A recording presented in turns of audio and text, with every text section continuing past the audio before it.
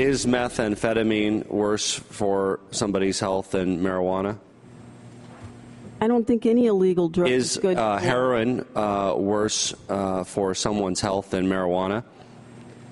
Again, all I mean, either yes, no, or drugs. I don't know. I mean, if you don't know, you can look this up. You should know this as the chief administrator for the Drug Enforcement Agency. That was Colorado Congressman Jared Polis fighting hard for what his constituents want. Marijuana. As it stands, 18 states have medical marijuana programs. Last November, Colorado and Washington made history as voters chose to legalize pot for recreational use. And now legislators in those two states have a different type of green on the brain: tax revenue.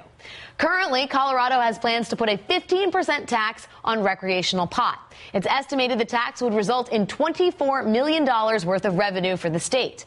Congressman Polis claims some estimates are closer to $100 million. Either way, Polis says the money could make a, quote, substantial dent in needed school improvements, particularly in poorer districts. Over in Washington, the estimates are even higher. At present, the state is planning a 25% tax. Their estimate for 2017 shows $565 million in new revenue. There is no denying the green is good, and especially now. 30 states are currently facing a budget shortfall for 2013, including California, where they are facing a $15 billion budget gap, and in New York, where they are facing a $2 billion budget gap. Aside from the economic benefits, public support for marijuana legalization has been, pardon the pun, growing for the past 20 years. That said, one very important person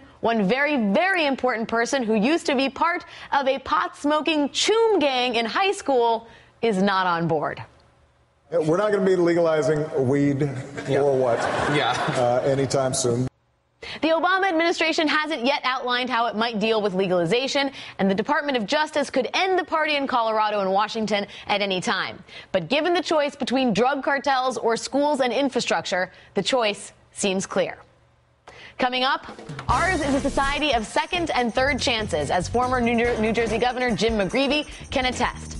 But McGreevy's redemption story pales in comparison with the stories of the incarcerated women he now counsels. We will ask McGreevey about his fall to grace when he joins me next.